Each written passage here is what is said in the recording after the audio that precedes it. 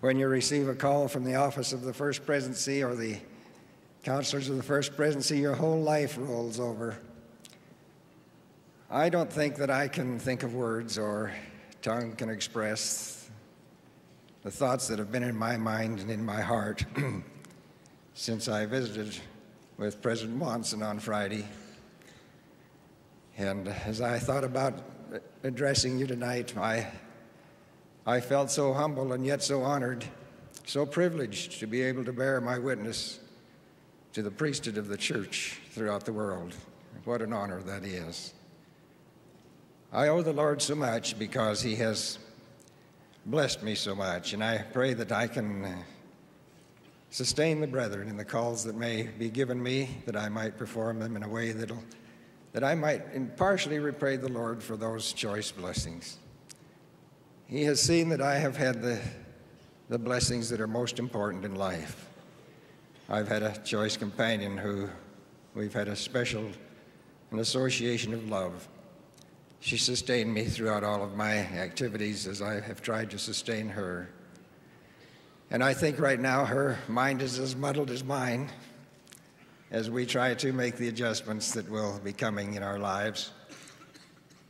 That I've been blessed with a family that I'm proud of who are serving the Lord. I don't know what else you can ask of our Father in heaven that is of so much worth.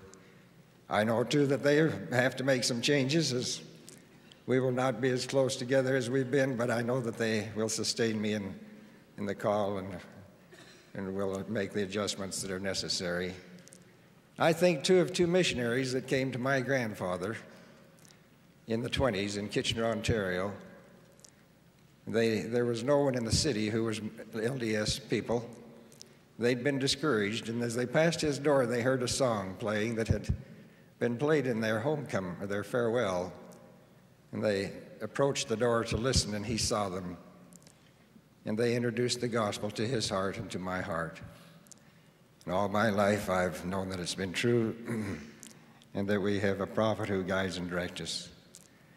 And I think of the words of the Master as the scribes and Pharisees came to him about John the Baptist, if he was a prophet, and he said, "What went ye out to see, a prophet? And was he just one of you, or is he a man in fine clothes and fine linens?" And then he said, "The baptism of John, was it of heaven or of men?" Which denotes the works of a prophet, if it's of heaven.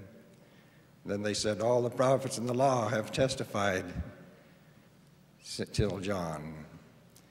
As I've read those scriptures, I've watched all of the prophets who have affected my life and saw that they have fulfilled that role that the Master has described. I've been privileged to have President Benson in my home as one of us. I've knelt with him as we have called a stake president, and I felt that divine call as he leads and directs this church through the spirit of revelation.